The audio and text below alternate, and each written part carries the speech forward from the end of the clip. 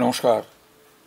Overman ফাউন্ডেশনের উদ্যোগে শ্রদ্ধেয় শ্রী যুগল কিশোর মুখোপাধ্যায়ের the practice of the integral yoga with কোপিয়াস hints for the Pilgrim's of the path এই মহাগ্রন্থের পাঠ এবং আলোচনার এই অনুষ্ঠানে যারা সমবেত হয়েছেন তাদের সকলকে আন্তরিক স্বাগত এবং শুভেচ্ছা জানাচ্ছি। শ্রী অরবিন্দের পূর্ণযোগের পথে প্রাথমিক পদক্ষেপ যারা করতে চলেছি তাদের জন্যে শ্রদ্ধেয় শ্রী যুগলদার এই বইটি অমূল্য একখানি গ্রন্থ হিসেবে পরিগণিত হবার যোগ্য। তিনি আমাদের ধাপে ধাপে কিভাবে আমরা পূর্ণযোগের পথে এগোতে পারি সেই বিষয়টি শিখিয়েছেন। জীবনের প্রত্যেকটি অংশের কিভাবে আমরা রূপান্তর ঘটাতে পারি আমাদের, সেইগুলি তার কাছ থেকে আমরা শিখছি। বর্তমানে যে অধ্যায় আমরা পড়ছি সেটি হচ্ছে সপ্তদশ অধ্যায়, the conquest of self-will and the এনথ্রোনমেন্ট of the divine will, অর্থাৎ ব্যক্তি ইচ্ছার বিজয়ের মধ্যে দিয়ে দিব্য ইচ্ছার প্রতিষ্ঠা। আমাদের প্রত্যেকের অস্তিত্বের ভেতরে ইচ্ছাশক্তির একটি বিশিষ্ট ভূমিকা আমরা লক্ষ্য করি। যে কোনো কাজেরই যখন আমরা জেনেসিস লক্ষ্য করি, অর্থাৎ কাজটি কিভাবে শেষ পর্যন্ত হয়ে উঠল, এই বিষয়টি যখন আমরা গভীরভাবে লক্ষ্য করি, তার অত্যন্ত গুরুত্বপূর্ণ একটি জায়গা হচ্ছে ইচ্ছাশক্তি। অর্থাৎ আমাদের ভেতরকার একটি প্রবল ইচ্ছা একটি কাজকে সম্পন্ন করবার। একেবারে শুরুতে আমাদের ভেতরে একটা স্পন্দন হিসেবে তার জন্ম হয়। ক্রমশ সেই স্পন্দন ধীরে ধীরে একটা ইচ্ছার রূপ নেয়। এই ইচ্ছা ক্রমশ শক্তিশালী হয়ে ওঠে। আসলে যে স্পন্দনটি থেকে ইচ্ছার জন্ম, তাকে আমরা উপযুক্তভাবে চিনে উঠতে পারি না বটে, কিন্তু সেটি আদতে হচ্ছে আস্পৃহা বা অ্যাসপিরেশন, যেটি আসে আমাদের একেবারে অস্তিত্বের গভীরে যে চৈত্য চেতনা রয়েছে, সেই চৈত্য পুরুষের কাছ থেকে। এই আস্পৃহা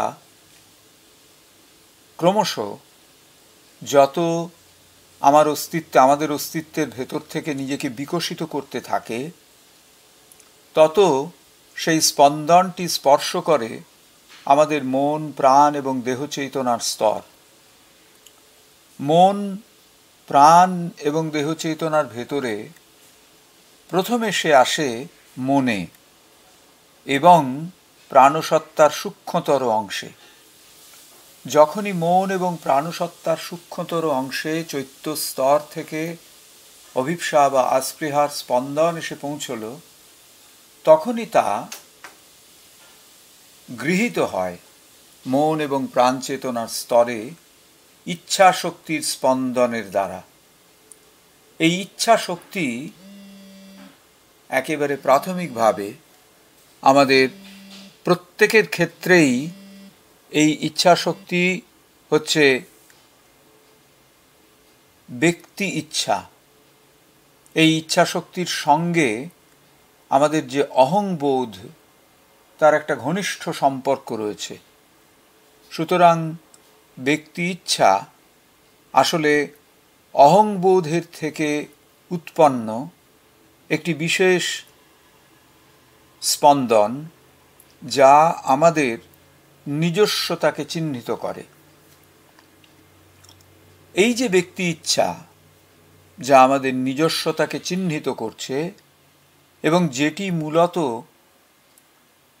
অহংয়ের বলা যেতে পারে একটা বাই প্রোডাক্ট, অহংয়ের থেকেই যার উৎপত্তি বা অহংয়ের নির্দেশে, অহংয়ের নিয়ন্ত্রণে যেটি আমাদের ভেতরে ক্রিয়াশীল, সেইটি যখন অন্তরের ওই বিষয়টিকে গ্রহণ করলো, ওই স্পন্দনটিকে গ্রহণ করলো, তখন সে একটা বিশেষ রূপ পায়, প্রয়োগের অগ্রগামিতার একটি রূপ পরিগ্রহ করে, এবং সেই পরিগৃহীত রূপ স্পষ্টভাবে আমাদের প্রাণসত্তার ভেতর প্রবেশ করে, ওই যে কাজটি সম্পাদিত হবে, সম্পন্ন হবে, সেই কাজের শক্তি হিসেবে।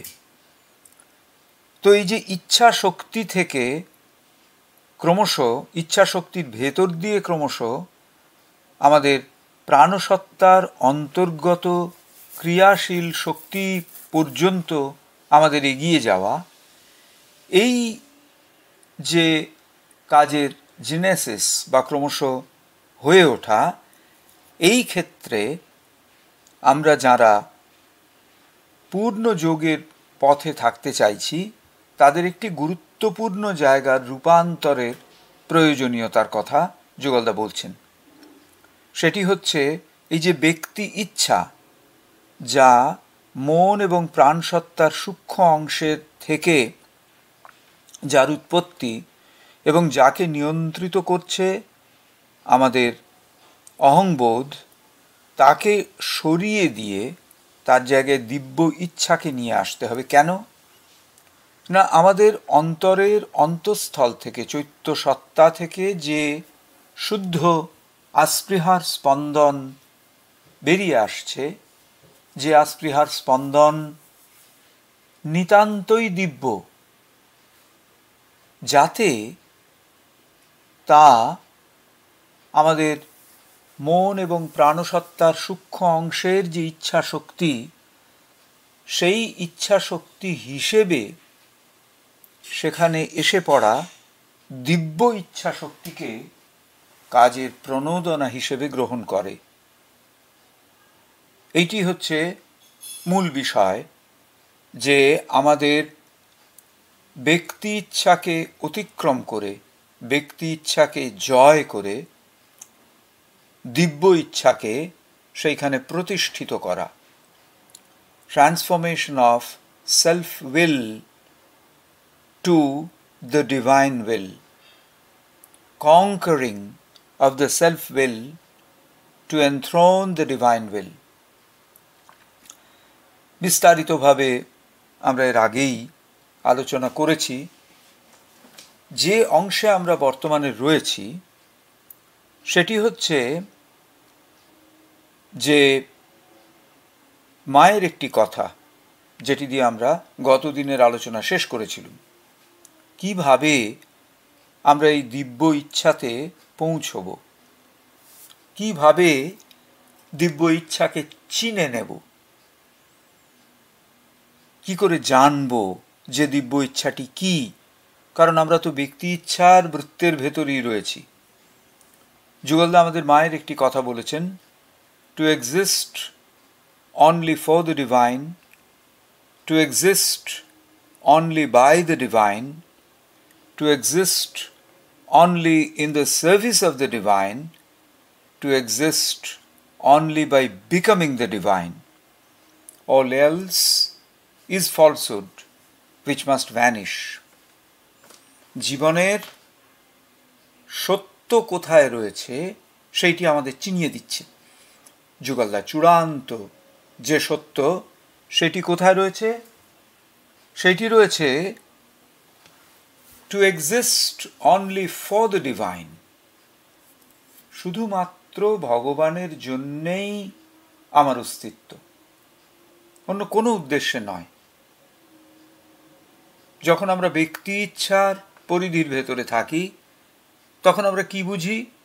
না আমি, আমার, এই বিষয়টির প্রতিষ্ঠাই হচ্ছে আমার বেঁচে থাকার মূল। সেই জায়গায় two exist only for the divine, না আমি বা আমার নয়। আমি বেঁচে আছি কেন? অস্তিত্ব আমার রয়েছে কেন? ভগবানের জন্য। এই যে ভগবানের জন্য আমার অস্তিত্ব রয়েছে, এর দুটি দিক আছে। দ্বিতীয় বাক্যাংশে সেই প্রথম দিকটির কথা বলা হয়েছে, two exist only by the divine. ভগবানের সঙ্গে আমার এই অস্তিত্বের সম্পর্ক কি, বা ভগবানের জন্যেই আমি আছি কেন? তার কারণ তিনি আমাকে বাঁচিয়ে রেখেছেন, তিনি আমার অস্তিত্ব রেখেছেন, তাই আমি আছি। এটা মনে রাখা। বেশিরভাগ সময় আমরা ভুলে যাই, আমরা মনে করি আমার জন্যে আমি আছি, কিন্তু তা নয়। Two exist only by the divine, শুধুমাত্র ভগবানই বাঁচিয়ে রেখেছেন, তাই রয়েছি। এটি গেল two exist only for the ডিভাইনের একটি দিক। আরেকটি দিক কি?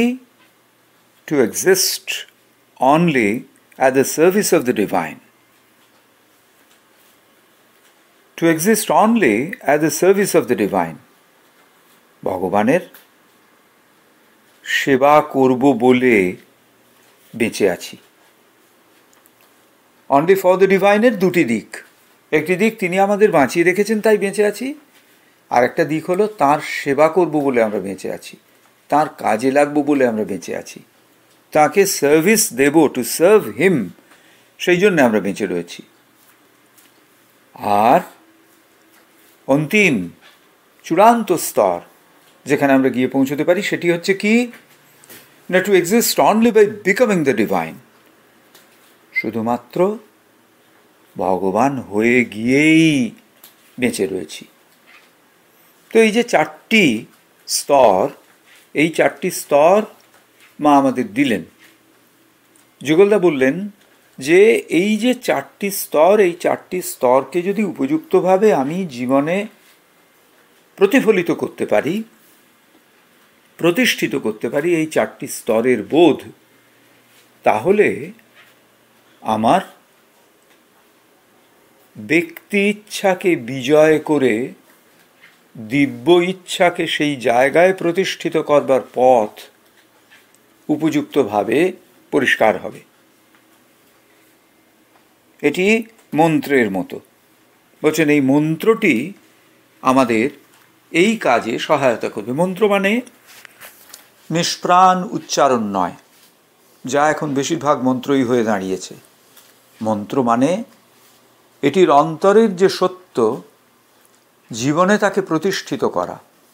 এই প্রতিষ্ঠিত করবার প্রথম ধাপ হচ্ছে মন্ত্রের পুনঃপুন উচ্চারণ। কারণ যত বেশি উচ্চারিত হবে তত এটি আমাদের অন্তরের বিভিন্ন চেতন স্তরকে স্পন্দিত করবে। অতএব মন্ত্রের উচ্চারণের জন্যে আনুষ্ঠানিক পুজোর যেমন প্রয়োজন নেই, তেমনি এই ব্যক্তি ইচ্ছার জায়গায় ব্যক্তি ইচ্ছাকে সরিয়ে দিয়ে দিব্য ইচ্ছা প্রতিষ্ঠার সহায়ক এই মন্ত্র শুধুমাত্র আমাদের জীবনকে বদলে ফেলবার জন্যে বারবার উচ্চারণের উপায়, যাতে আমাদের চেতনার বিভিন্ন স্তর এর স্পন্দনে চেতায়িত হয়ে ওঠে। তো যুগলদা বলছেন এরপরে যে এই যে চারটি কথা, তার ভেতরের চূড়ান্ত কথা হলো কি না, two exist only for the divine, two exist only by becoming the divine, অর্থাৎ ভগবান হয়ে যাওয়া। এটি একেবারে চূড়ান্ত স্তরের কথা। এ আমাদের থেকে অনেক দূরে এখনো। সাধারণ সাধক আমরা, আমাদের যে পারঙ্গমতা তার থেকে বহু দূরে। তাহলে আমরা শুরু করব কোথা থেকে? শুরু করব যে অভিপ্সা দিয়ে এবং যে প্রয়াসের ভেতর দিয়ে আমাদের সাধনা এগিয়ে চলবে, তা হচ্ছে ওই প্রথম এবং দ্বিতীয়, two exist only for the divine and in the service of the divine. একেবারে শুধুমাত্র ভগবানের জন্যে বাঁচা এবং ভগবানের সেবা করব, সেই জন্যে আমার এই অস্তিত্ব। এই দুটি বিশেষভাবে প্রয়োজন। তো বলছেন যে তাহলে যদি শুধুমাত্র ভগবানের জন্য বাঁচি এবং যা করছি শুধু ভগবানের জন্যেই করি, তাহলে প্রথম কাজ renunciation of the self will. ব্যক্তি ইচ্ছাকে তাহলে ত্যাগ করতে হবে, তা নাহলে তো শুধুমাত্র ভগবানের জন্য বাঁচা হলো না। ব্যক্তি ইচ্ছা, ব্যক্তি স্বাতন্ত্র্য, ব্যক্তিকে রেফারেন্স পয়েন্টে তো আমরা রাখছি, যতক্ষণ না সেইটি সরাতে পারছি ততক্ষণ two exist only for the divine and two exist only in the service of the divine, এটা তো হচ্ছে না। তো কাজেই যুগলদা বলছেন টু রিনাউন্স সেলফ উইল, আর দ্বিতীয় and turn his consciousness into the neutral purity of a blank slate, in which the divine can write whatever he wills without encountering any alien intrusion. বলছেন যে চেতনাকে ফেরাতে হবে, সাধক নিজের চেতনাকে ফেরাবেন। কোন দিকে ফেরাবেন? না, এক নিরপেক্ষ শুদ্ধতার দিকে, নিউট্রাল পিউরিটি, নিরপেক্ষ শুদ্ধতা। অর্থাৎ আমি যখন কোনো একটি কাজ করছি, আমার ভেতরের অভিপ্সাকে যখন আমি জাগিয়ে তুলছি, তখন পক্ষপাত বা পছন্দ বা কামনা বাসনার অনুগামী কোনো লক্ষ্যের দিকে আমি আমার প্রযত্নকে অভিমুখী করে তুলব না। যখনই আমি পক্ষপাত, পছন্দ অপছন্দ এইসবের অভিমুখী করে তুলছি আমার প্রযত্নকে, তখনই আসলে আমি কিন্তু সেলফ উইলকে প্রশ্রয় দিচ্ছি, ব্যক্তি ইচ্ছাকে প্রশ্রয় দিচ্ছি। সুতরাং আমাকে করে তুলতে হবে কীরকম? না, একটি শুদ্ধতার দিকে। কীরকম সেই শুদ্ধতা? নৈর্ব্যক্তিক, একেবারে নিউট্রাল পিউরিটি। কীরকম এটি? উদাহরণ দিয়েছেন, বলছেন অফ আ ব্ল্যাঙ্ক স্লেট। একটি স্লেটের ওপর একটি দাগও কাটা হয়নি, এই রকম। যখন স্লেটের ওপর দাগ কাটা যেই হলো, সেটি হচ্ছে আমাদের ভেতরে একটা ব্যক্তি ইচ্ছা নিয়ন্ত্রিত একটি ইচ্ছার জন্ম হলো, ব্যক্তি ইচ্ছা নিয়ন্ত্রিত একটি কাজের অভিমুখের জন্ম হলো। যখনই জন্ম হলো, তখনই ওই স্লেটের ওপর যেন একটা আঁচড় পড়ল। আঁচড় যতক্ষণ পড়ে না, স্লেটটা নির্মল, পবিত্র। আমাদের জীবনও ওই রকম একটা শুদ্ধ, পবিত্র, নির্মল স্লেটের মতো, পাতার মতো করে তুলতে হবে। কেন করে তুলতে হবে? তার কারণ ওই স্লেট বা ওই ফাঁকা পাতার উপরে ভগবান তাঁর যা পরিকল্পনা, তিনি যেভাবে চাইছেন, তাঁর যা ইচ্ছা, সেইটি লিখবেন। অর্থাৎ তাঁর ওই ইচ্ছা, তাঁর নিজের যে ইচ্ছা, সেই ইচ্ছাটি আমার ইচ্ছা হবে। সেই জন্যে আমি আমার চেতনার ওই পাতাটিকে ফাঁকা রেখে দেব, স্লেট একেবারেই ফাঁকা থাকবে। অতএব এই কাজটি হচ্ছে বিশেষ গুরুত্বপূর্ণ, নিউট্রাল পিউরিটি। আমার অন্তরকে এরকম একটা নিউট্রাল পিউরিটিতে ভরে তুলতে হবে। এবং তিনি পেলে তখন তিনি নিজের কথা লিখতে থাকবেন সেখানে। এ প্রসঙ্গে একটি খুব পরিচিত ঘটনা তার উল্লেখ করা যায়। যখন অরোভিল তৈরি হচ্ছিল, সেই সময়ে বিভিন্ন দেশের যারা রিপ্রেজেন্টেটিভ, তারা ওই অরোভিল চার্টারে সই করছিলেন, অর্থাৎ তাঁরা মেনে নিচ্ছেন অরোভিল চার্টার। তো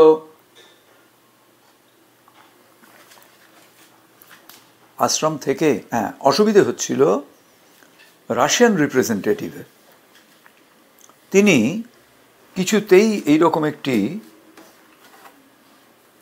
ধর্মীয় বিষয়ের গন্ধ আছে এরকম কোনো বিষয়েতেই তিনি সম্মতিসূচক স্বাক্ষর দিচ্ছিলেন না। তো এমতো অবস্থায় কোনো একজন রিপ্রেজেন্টেটিভকে পাঠাতে হবে আশ্রম থেকে, যিনি পুরো বিষয়টি ওই রাশিয়ান রিপ্রেজেন্টেটিভকে বোঝাবেন। মা নির্বাচন করলেন উদারদাকে। উদারদাকে বললেন যাতে উনি গিয়ে রাশিয়ান রিপ্রেজেন্টেটিভকে মিট করেন। এর পরের ইতিহাস সকলেরই জানা। উদারদা গিয়ে সেই অসাধারণ সংলাপ হয়েছিল রাশিয়ান রিপ্রেজেন্টেটিভ এবং উদারদার মধ্যে, এবং তারপরে সেই অরোভিল চার্টার সই করেন রাশিয়ান রিপ্রেজেন্টেটিভ। তো যখন এই ঘটনাটি ঘটল তখন অনেকে মাকে, উদারদা নিজেও প্রশ্ন করেছিলেন মাকে যে আপনি আমাকে কেন পাঠাচ্ছেন? আশ্রমে তখন বিভিন্ন দিক থেকে অনেক অভিজ্ঞ মানুষের অভাব নেই। বিখ্যাত পণ্ডিত মানুষ তাঁরা সমস্ত আশ্রমে রয়েছেন, তাদের কাউকে পাঠান। মা তখন যে কথাটি বলেছিলেন, উনি বলছেন আমি তো কিছুই করি না, শুধুমাত্র হাতের কাজ করি। মা তখন বললেন সেই জন্যেই, যেহেতু তোমার ভেতরে এই ধরনের কোনো অহমিকা নেই, সেই জন্যেই তুমি আমার কথাটা বলতে পারবে। অন্য সকলে আমার কথাটাকে তাদের ভাবনা দিয়ে ট্রান্সলেট করে বলবে, তুমি সরাসরি আমার কথাটা বলতে পারবে, সেই জন্যই আমি তোমাকে পাঠিয়েছিলাম। তো এই যে সরাসরি ভগবানের ইচ্ছাকে আমার চেতনার ভেতরে কার্যকরী স্তরে নিয়ে আসা, সেইটি সম্ভব হবে কখন? যখন আমি আমার স্লেটটাকে একেবারে ক্লিন করে রেখেছি, পরিষ্কার করে রেখেছি, যাতে তিনি এসে তাঁর লেখা আমার ওপরে লিখে দিয়ে যেতে পারেন। তো সেই জন্যে যুগলদা এখানে বলছেন, neutral purity of a blank slate in which the divine can write whatever he wills without encountering any alien intrusion. বাইরের দিক থেকে কোনো প্রভাব ঢুকে পড়ছে না, এইরকম একটা জায়গায় তিনি খুব নির্বিঘ্নে তাঁর লেখাটি লিখে যাবেন। এখন তারপরে বলছেন, how to arrive at this state of total absence of self-will. কি করে এইখানে আসব, কিভাবে এটি এই অভিপ্সাকে রূপায়িত করতে গেলে এই যে ব্যক্তি ইচ্ছার বর্জন এবং সমগ্র চেতনাকে সাদা পাতার মতো নিরপেক্ষ শুদ্ধতায় নিয়ে যাওয়া, যাতে এর উপরে ভগবান কোনো বাইরের বাধা ছাড়াই লিখে ফেলতে পারেন, এই অবস্থাতে কিভাবে আমি নিয়ে যাব? আমার সেলফ উইলকে পুরোপুরি সরিয়ে দেব কিভাবে? এটি একটি প্রশ্ন। আরেকটি প্রশ্ন হচ্ছে, is this annulment of self-will tantamount to the annulment of willpower itself? Self উইলকে সরিয়ে দেওয়া মানে কি আমার ভেতরে যে ইচ্ছা শক্তি রয়েছে সেটিকেই সরিয়ে দেওয়া? ইচ্ছা শক্তি বলেই আর কি কিছু থাকবে না? এই দুটি প্রশ্ন আসে যে সেলফ উইল চলে যাবে কিভাবে চলে যাবে, আর তাহলে কি ইচ্ছা শক্তিটাই চলে যাবে কাজ করবার? এইরকম একটা কনফিউশনের মধ্যে অনেক সাধক পড়েন। এই offering one's will to the divine R abdication of one's will itself, একটির ক্ষেত্রে কাজের ইচ্ছাকে বা ইচ্ছা শক্তিকে ভগবানের কাছে সমর্পণ করা, এবং দ্বিতীয় ক্ষেত্রে ইচ্ছা শক্তিকে ত্যাগ করা। এই দুটির ভেতরকার যে সূক্ষ্ম পার্থক্য, সেইটি অনেককে অসুবিধে ফেলে। তো এই বিষয়টি নিয়ে যুগলদা বলছেন সাধককে প্রথমে যে বিষয়টি ছাড়তে হবে, যে বিষয়টি সাধনার প্রথম স্তরে তাকে ছাড়তে হবে এবং বেশ দীর্ঘদিনের সাধনার ফলেই এটি সে ছাড়তে পারবে, সেটি হচ্ছে কি না, রাজসিক এলান for action R obscure impulsions of vital desires। দুটি বিষয়, একটি হচ্ছে কর্মের প্রতি, ক্রিয়াশীলতার প্রতি, সক্রিয়তার প্রতি যে একটা রাজসিক উদ্যোগ বা প্রেরণা, অর্থাৎ কর্মের প্রতি রাজসিক উদ্যোগ, এটি কি করে, এটির কেন্দ্রে রয়েছে আমিত্বের বোধ, অহংয়ের বোধ। আমি কাজ করছি, আমার এই কাজ লোকে দেখছে, এই যে রাজসিক উদ্যোগ বা প্রেরণা, সেইটিকে ছাড়তে হবে প্রথম। দ্বিতীয় ছাড়তে হবে যে আমাদের প্রাণসত্তার ভেতরকার যে কামনা, তার মধ্যে একটা ভীষণভাবে জোরালো রকমের শক্তিশালী, একটা জোরালো রকমের শক্তির সাহায্যে আমাদের সেই কাজ জোর করে করিয়ে নেওয়ার একটা প্রবণতা দেখতে পাওয়া যায়। এটা অবস্কিওর, অর্থাৎ এটা খুব স্পষ্ট নয়, মানে এটা যেন কিভাবে হচ্ছে বুঝতে পারি না, অথচ দেখি যে একটা কামনা তাড়িত হয়ে আমরা কাজ করছি। এই বিষয়টিকেও ছাড়তে হবে, কিন্তু কোনো অবস্থাতেই ইচ্ছা শক্তির যে একটা জোর, সেইটি ছাড়া যাবে না। কারণ সাধনায় অগ্রগামিতার ক্ষেত্রে ইচ্ছা শক্তি হচ্ছে অত্যন্ত জোরালো একটি সহায়ক শর্ত।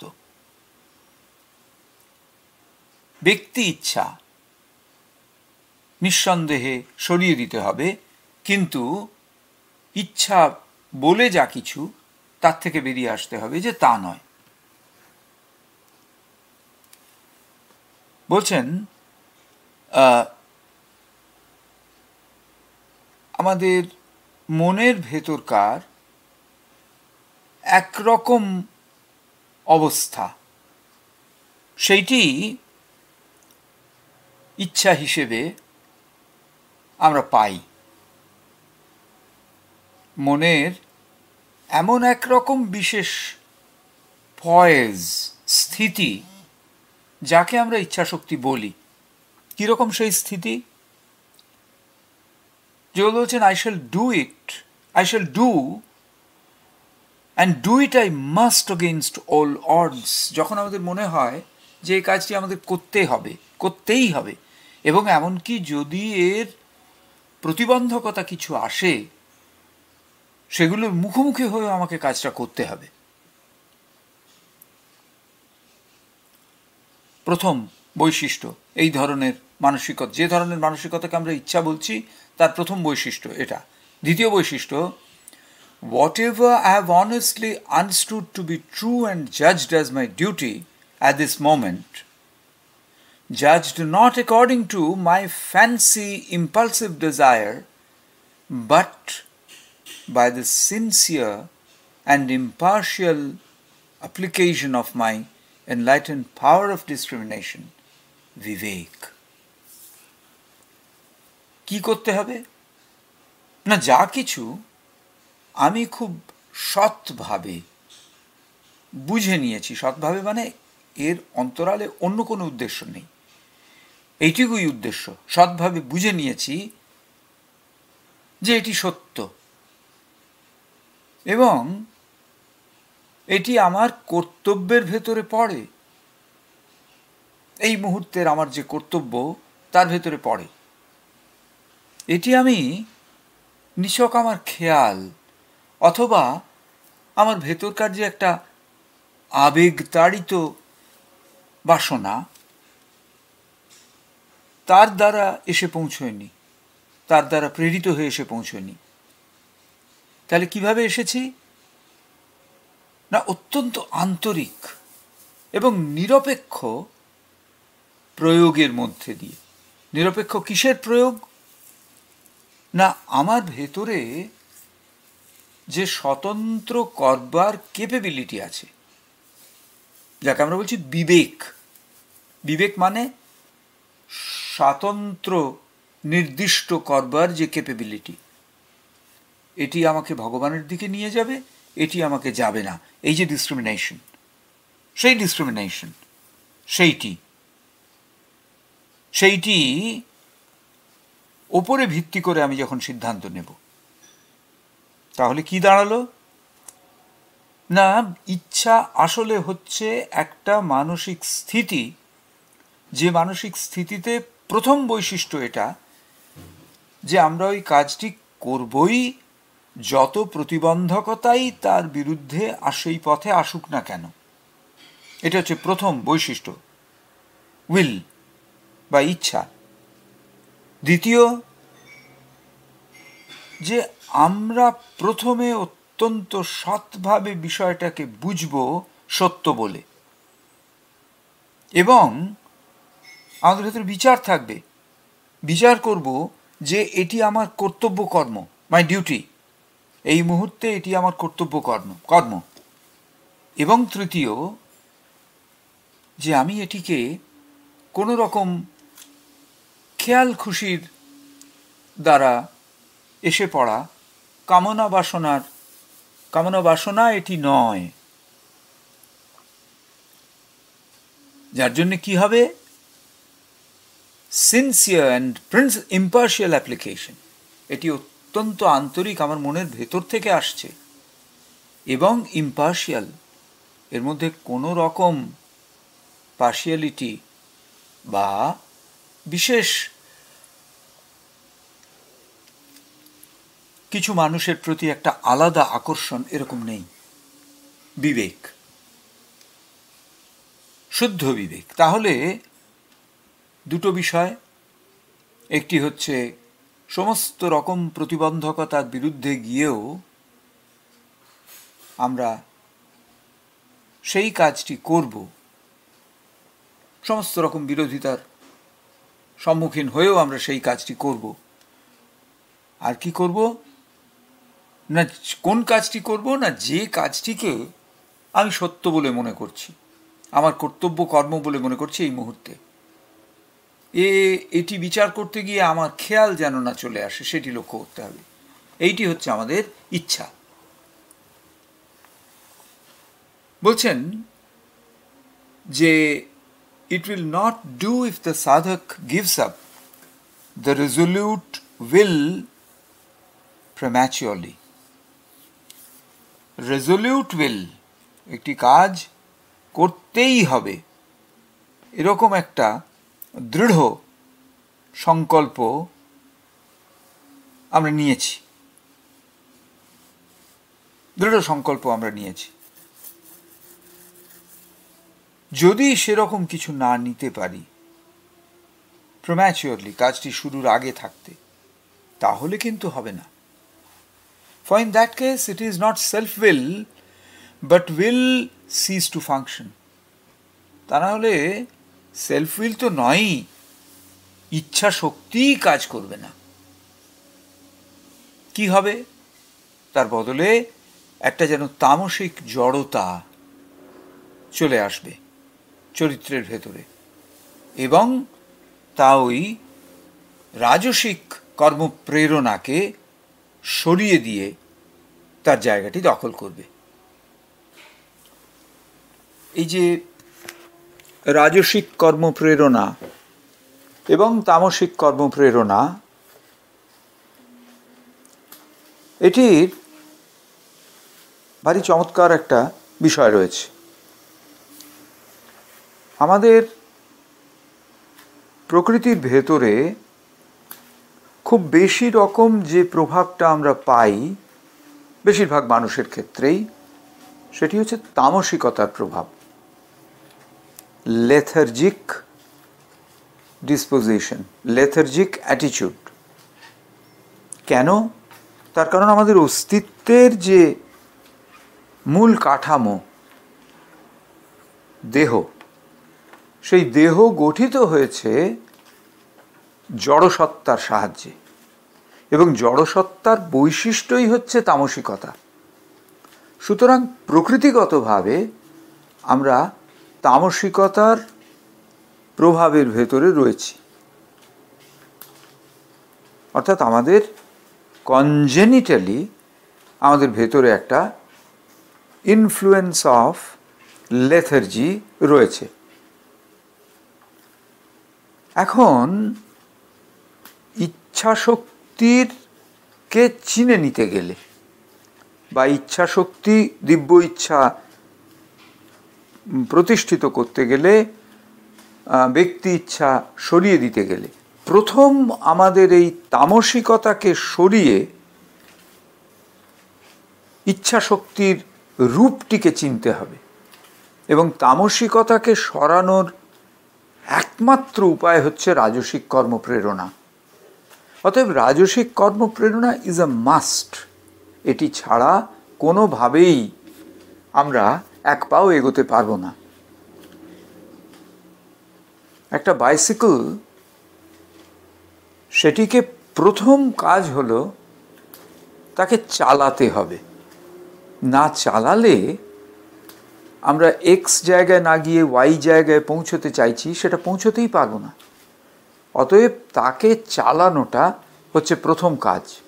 সুতরাং এই রাজসিক কর্মপ্রেরণা এটি অবশ্যম্ভাবী রূপে আমাদের প্রথমে আসতে হবে। সেটি কি করবে না, আমাদের মধ্যে যে তামসিক ইনার্শিয়ান ফ্ল্যাবিনেস অফ ক্যারেক্টার, সেটিকে সরিয়ে দেবে, two be replaced by the রাজসিক ভেমেন্স। এবং নিশ্চিতভাবে সেই যে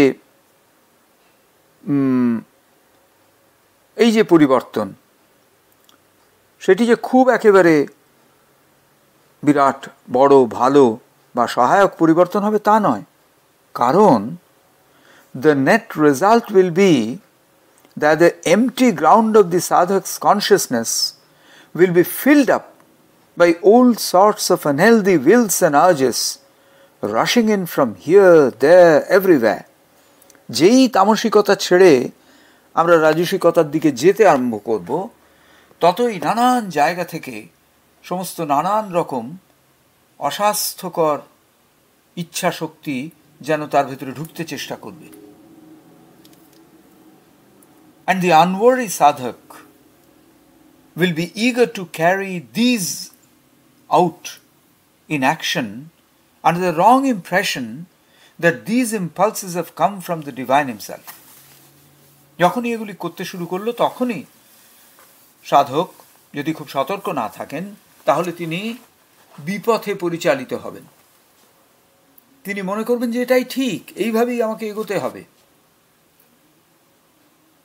যেমন একটা উদাহরণ দেওয়া যায় যে আমাদের সনাতন পূজা পদ্ধতির ভেতরে বলিদানের বিষয়টি রয়েছে। এখন বলিদান এই কথাটি যে প্রতীকী ক্রিয়ার ভেতর দিয়ে বাস্তবায়িত হয়, সেটি হচ্ছে যে একটি পশুকে মূর্তির সামনে বলি প্রদান করা হয়, একটি পশুকে মূর্তির সামনে হত্যা করা হয়। এই যে পশুকে হত্যা করা হয়,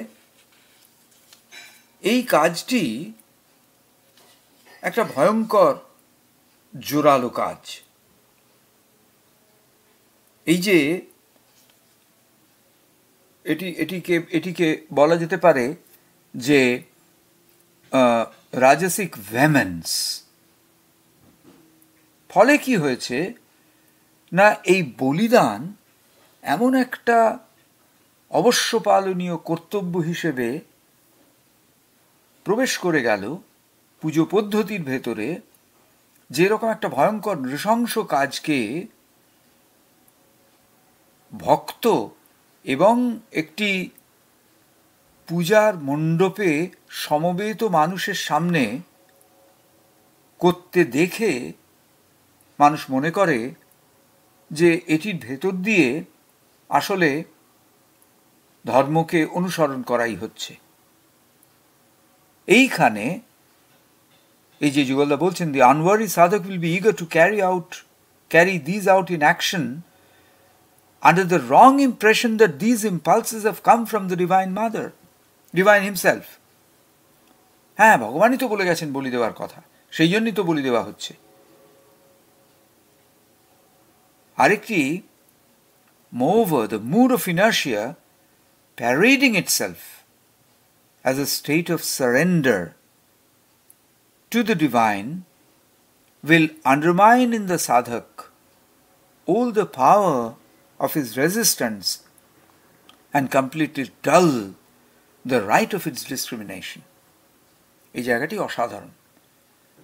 বলছেন যে একদিকে যেমন একটা ভ্রান্ত কর্মপ্রেরণায় বিষয়টিকে করে নিয়ে যাওয়া, আরেকদিকে তেমনি আমাদের ভেতরকার যে একটা আলস্য, সেটিকে হয়তো জোর করে ওই অ্যাক্টিভিটির ভেতর দিয়ে তাকে অতিক্রম করে আসা গেছে, কিন্তু তার প্রভাবটা ভেতরে রয়ে গেছে। এবং এই কাজটি এইভাবে করা, সেটি যে আসলে ঠিক হচ্ছে না, এই বোধটাও ওই ভেতরে আমাদের যে আলস্য রয়েছে তার দ্বারা এর মধ্যেকার সত্যকে খুঁজে নেওয়ার বিষয়টি আমরা পাই না। আমরা যখন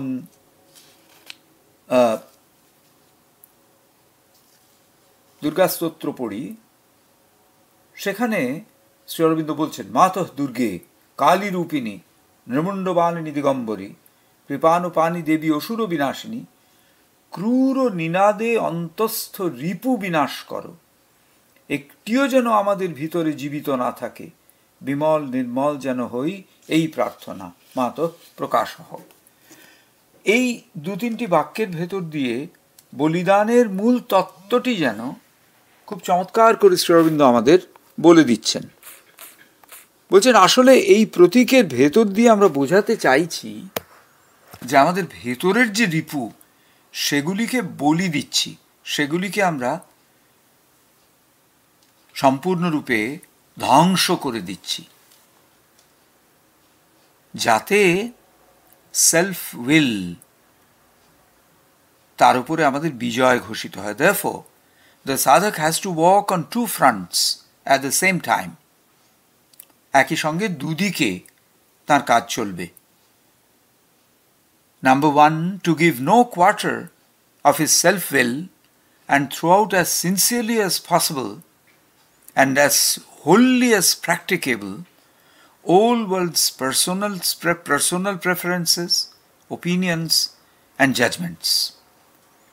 প্রথম কাজ যেটা করতে হবে সেটা হচ্ছে অত্যন্ত আন্তরিকতার সঙ্গে, মানে যতদূর সম্ভব আন্তরিকতার সঙ্গে এবং যতদূর সম্ভব সার্বিকভাবে, যতদূর বাস্তব ক্ষেত্রে সম্ভব সার্বিকভাবে কোনো একজনের নিজস্ব পছন্দ অপছন্দ, নিজস্ব মতামত এবং নিজস্ব বিচার, এগুলিকে এতটুকু মাথা তুলতে দিলে হবে না, সামনে চলে এলে হবে না। এটা হচ্ছে প্রথম কথা। সতর্ক থাকতে হবে যাতে আমাদের এই সীমায়িত চেতনার ভেতরকার যে পছন্দ অপছন্দ, যে মতামত এবং যে বিচার করে আমরা যেটা পৌঁছচ্ছি এগুলোকে গুরুত্ব দিলে হবে না। To keep up in oneself an ardent and active willpower whose sole aspiration and effort will be to act as an obedient instrument of the divine's will. বলছেন আমাদের ভেতরে, আমাদের নিজেদের প্রত্যেকের মধ্যে একটি অত্যন্ত ক্রিয়াশীল এবং অত্যন্ত একাগ্র রকমভাবে জোরালো কি না উইল পাওয়ার, ইচ্ছা শক্তি কে জাগিয়ে রাখতে হবে, তাকে যাতে সেটি থাকে সেটি খেয়াল রাখতে হবে। যার ভেতরকার সব অভিপ্সা এবং যার ভেতরকার সমস্ত প্রয়াস প্রযত্ন কি হবে না ভগবানের ইচ্ছার অনুগত যন্ত্র হিসেবে যেগুলি ক্রিয়াশীল হবে, যেগুলি কাজ করবে। এইটাকেই বলা হচ্ছে, যুগলদা বলছেন, এইটাকেই বলছেন অফারিং অফ দ্য উইল, অর্থাৎ ইচ্ছা শক্তির নিবেদন। এবং যখনই এই নিবেদন হলো, যখনই এই বলি প্রদান হলো, তখন মানে যখন থেকেই এটি শুরু হলো তখন থেকেই ভগবানের কাছে প্রার্থনা করতে হবে তার ইচ্ছা শক্তির জন্য। কি সেই প্রার্থনা সেটিও বলে দিচ্ছেন যুগলদা। অর্থাৎ যখনই যেই মুহূর্তে আমাদের ভেতর থেকে ব্যক্তি ইচ্ছাকে উৎসর্গ করার কাজটি শুরু হবে, বলি দেওয়ার কাজটি শুরু হবে, সঙ্গে সঙ্গে আমাদের ভেতর থেকে একটা প্রার্থনা আসবে। O divine, I do not know exactly what I should do now. I have no idea of what your will is at this moment of my life. হে ভগবান, আমি ঠিকমতো জানি না আমার এখন কি করা কর্তব্য। আমার কোনো ধারণাই নেই এই মুহূর্তে আমার জীবনে তোমার ইচ্ছাটি কি সেই সম্পর্কে। Yet it is a fact that I sincerely want to fulfill your will and your will alone.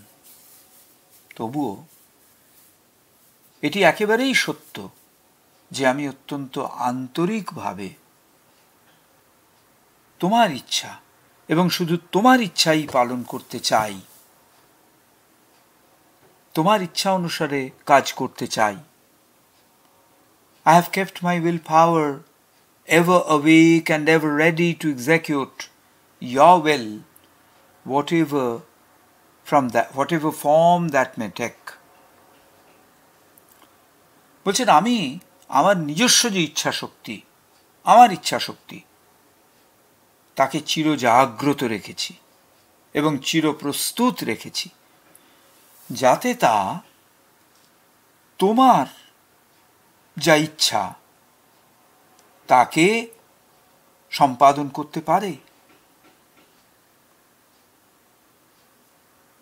সেটিকেই যেন সে সম্পাদনের একমাত্র কর্তব্য হিসেবে গ্রহণ করে। যেরকমই রূপ সেই দিব্য ইচ্ছা নিক না কেন। Guide my will along the right path. আমার যে ইচ্ছা শক্তি তাকে নির্ভুল পথে তুমি পরিচালিত করো। Make my will aligned with your own, even without my knowing it. আমার ইচ্ছা শক্তিকে তোমার ইচ্ছা শক্তির সঙ্গে মিলিয়ে দাও।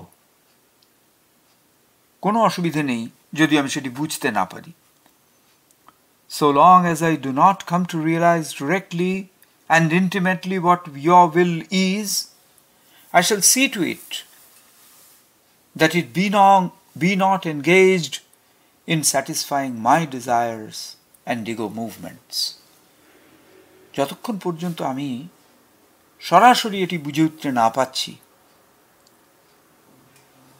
যে কি তোমার ইচ্ছা, তোমার ইচ্ছাটি আমি যতক্ষণ না সরাসরি বুঝে উঠতে পারছি, আমি সতর্ক থাকব যাতে আমার ইচ্ছা শক্তি কোনো অবস্থাতেই, আমার কামনা বাসনা এবং আমার অহংয়ের যে স্পন্দন, তা কোনো অবস্থাতেই তোমার ইচ্ছা শক্তির কে কাজে না লাগায়। অর্থাৎ আমার কামনা বাসনা এবং অহংয়ের স্পন্দন যেন তার নিজের যে সিদ্ধান্ত, সেই রূপায়ণের ক্ষেত্রে তোমার ইচ্ছাকে কাজে না লাগায়। Instead, I shall always apply it to the execution of what I sincerely consider to be right according to the best light available to me at this moment. বরঞ্চ আমি সর্বদাই এটিকে প্রয়োগ করব। কোথায় প্রয়োগ করব? না, যাকে আমি আন্তরিকভাবে মনে করব নির্ভুল, এটাই ঠিক। কিভাবে মনে করব? না, এই মুহূর্তে আমার কাছে যা রয়েছে তার ভেতরে এটাই সবচেয়ে, এই কাজটি সবচেয়ে ঠিক, এটিকেই করতে হবে। এই রকম একটা ইচ্ছা শক্তি যেন আমার ভেতরে জেগে ওঠে। I make it plastic to your touch and wait in expectant silence for your intervention. আমি উন্মুখ হয়ে থাকব নিজের ইচ্ছা শক্তিকে সম্পূর্ণ স্থিতিস্থাপক করে, যাতে তোমার স্পর্শ সেখানে লাগে, এবং অপেক্ষা করব in expectant silence, নীরবতার মধ্যে, কিন্তু সেই নীরবতা যা ভেতর থেকে কিছু একটা